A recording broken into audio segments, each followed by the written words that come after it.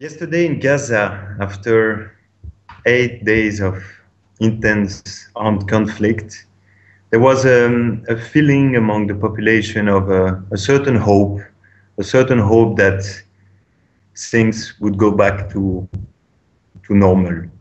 Unfortunately, in the afternoon of yesterday, conflict restarted again in different parts of the Gaza Strip, and the night was once again very heavy for the population.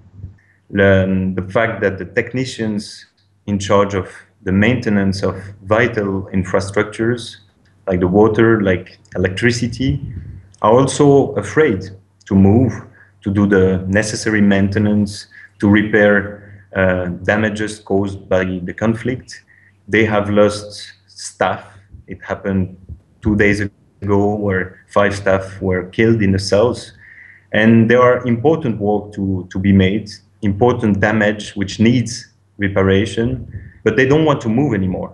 The only exception they are ready to do is with the presence of the ICRC and making sure the ICRC could coordinate these movements with the parties to the conflict.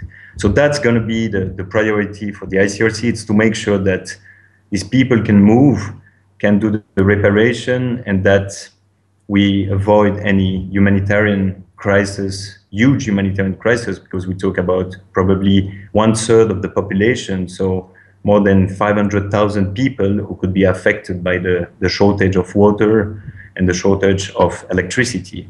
But this obviously also has consequences on hospitals, which depend definitely on the electricity, on fuel, and that's a major problem. Important to note that the situation before the war was not a normal situation when it comes to vital infrastructures. It was already extremely fragile.